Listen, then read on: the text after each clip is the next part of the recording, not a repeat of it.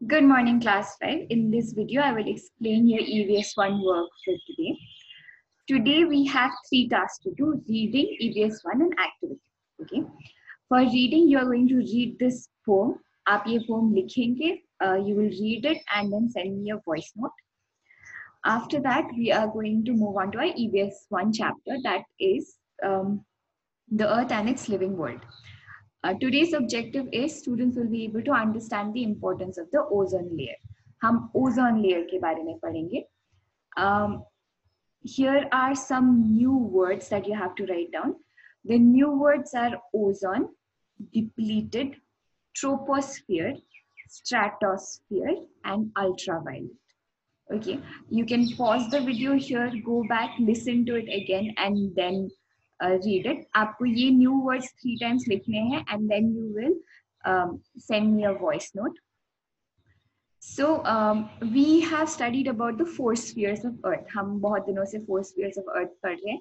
हमने lithosphere पढ़ा, हमने hydrosphere पढ़ा. Lithosphere मतलब solid Earth. That means जो भी मिट्टी है, जो भी buildings है, जो भी धरती है, that those portions are called a lithosphere. Hydrosphere means all water bodies. जितना भी पानी है Earth में, all of them together is called hydrosphere. And आज जो हम पढ़ने वाले that is about atmosphere. Atmosphere means all the gases on the earth. Okay? जो हमारे आसपास जो भी gases है, हमने पढ़ा है कि air is not visible. Air हमें दिखता नहीं है, लेकिन हमेशा हमारे आसपास है, right? So all that air together forms the atmosphere. So let's begin. What is the atmosphere? The atmosphere is the envelope of air around the earth. Okay? जो अर्थ के आसपास जो पूरा एयर का envelope means a covering, that is called the atmosphere. Okay, now what is air? Air क्या है? We have studied in last class. Air is the air consist of a mixture of gases like nitrogen, oxygen, water vapour and carbon dioxide. Air एक mixture है, मतलब उसमें बहुत सारी चीजें मिली हुई है. और क्या क्या चीजें हैं? They are gases like oxygen, nitrogen, water vapor and carbon dioxide, right? Now, wherever you see write and copy, please write that and copy. What are the layers of atmosphere? Now, atmosphere के layers क्या है? Layers का मतलब क्या होता है? It means, say suppose आपके पास कोई onion है, कोई प्याज है, तो प्याज के ऊपर बहुत सारे अलग अलग पत्ते जैसे होते हैं, राइट? तो हर एक पत्ते को हम एक लेयर बोलते हैं. तो वैसे ही हमारा जो एटमॉस्फेयर है उसके बहुत सारे लेयर्स है. तो ये अर्थ है, if you see the picture, this is earth. उसके ऊपर अलग अलग लेयर्स है. The first layer is called troposphere. उसके बाद के लेयर को हम स्ट्रेटोस्फियर बोलते हैं. After that comes mesosphere, after that comes thermosphere, and the last layer is called exosphere, which is the outer space. Exosphere के आगे there is the rest of the space is full and altogether called exosphere. Now, first let's begin with troposphere. What is the troposphere? It is the first layer. वो सबसे पहला layer है.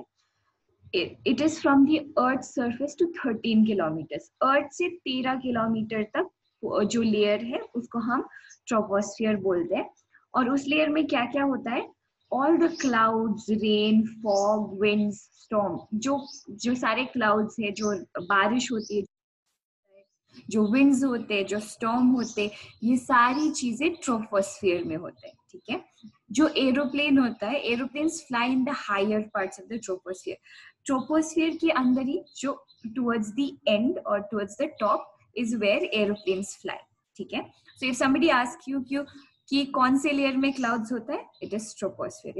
If they से aeroplanes कौन से layer में fly करते हैं, the answer is troposphere. Then we move on to stratosphere. Now this is a really important layer. ये second layer है हमारा, and it goes on from the ground till 50 kilometers. 50 kilometre तक होता है. Now इस layer में एक special gas है. There is a layer of gas called ozone. इसमें एक gas है जिसका नाम है ozone, और वो ozone forms the ozone layer. वो जो gas है जिसका नाम ozone है, that forms the ozone layer. We will study more about the ozone layer. So ozone layer is a layer in the stratosphere. Ozone layer stratosphere में है और वो हमारे पूरे अर्थ को कवर करके प्रोटेक्शन देता है. If you can see in this image, ये जो सन है, the sun gives out a lot of harmful rays. सन के रेज बहुत हार्मफुल होते हैं. Okay, now those harmful rays are called ultraviolet rays. Okay, सन के कुछ कुछ हार्मफुल रेज को हम अल्ट्रावायलेट रेज बोलते हैं, जो अगर हमारे अर्थ में डायरेक्टली पड़े तो वो सारे लिविंग बींग्स, दैट मीन्स इंसान हो या जानवर हो या कोई ट्री हो, वो सबको they will harm all of this, सबको हार्म करेगा. लोगों को बहुत सारे कैंसर्स होते हैं because of ultraviolet rays. Skin cancer होता है. प्लांट्स सह नहीं पाते अल्ट्रावायलेट रेज को. लेकिन ये जो रेज है ये हमारे अर्थ में डायरेक्टली नहीं आते हैं. क्यों नहीं आते हैं? Because of the ozone layer. The ozone layer protects the earth. जैसे आप you can see in this picture, it protects the earth from the UV rays. तो वो UV rays को आने नहीं देता है, वो absorb कर लेता है. Absorb मतलब अपने में I don't know how to say this. वो सोख लेते हैं. ठीक है. So now in this ozone layer, because of a lot of pollution, जो बहुत सारा पोल्यूशन होता है कार्स की वजह से, या जो पोल्यूशन होता है एसी और रेफ्रिजरेटर की वजह से, उनकी उस पोल्यूशन की वजह से ये जो ओजोन लेयर है वो खराब होते जा रहा है. It is getting depleted. Deplete का मतलब डिस्ट्रॉय होते जा रहा है. ओके, और इस डिस्ट्रक्शन की वजह से there is something called an ozone hole. Okay, I will show it to you on the white board. So this is our earth. ये हमारा अर्थ है. ठीक है. This is our sun. ये हमारा सन है. सन को एक फेस देते हैं. Okay. Now the sun has rays. Okay. ये रेज का नाम है अल्ट्रावायलेट रेज. इसको शॉर्टकट में हम UV बोलते हैं. ठीक है, UV. नाउ अर्थ को इन रेज से किससे प्रोटेक्शन मिलती है? किसकी वजह से? Because of the ozone layer. ये जो यहाँ पे एक लेयर है उसका नाम है ओजोन लेयर. ठीक है, इसकी वजह से वो यूवी रेज डायरेक्टली नहीं आ सकते हैं.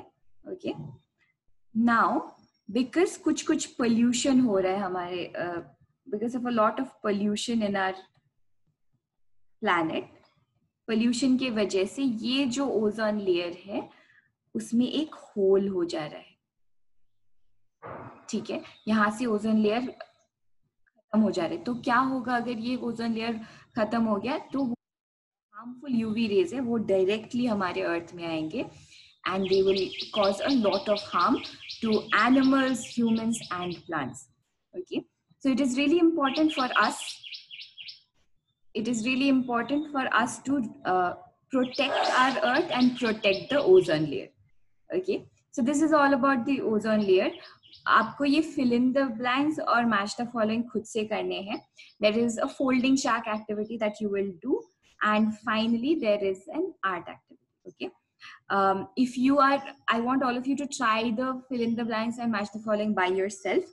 अगर आपको नहीं आता है then you or if you want to check your answers, the answers are there in the task packet. Okay, finally make sure you do all of these things. Watch explanation video, submit your work, send reading voice note and complete the Google form. Thank you so much. If you have any confusion, please feel free to ask.